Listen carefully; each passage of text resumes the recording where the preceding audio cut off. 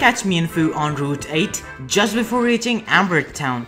Mienfoo is much more common in yellow flowers but is rare in grass, so it depends on you where you wanna find it.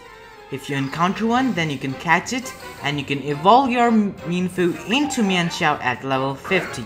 So I hope this video helped you guys. If it helped, please make sure to leave a like, a comment, and subscribe if you haven't already for more Pokemon goodness.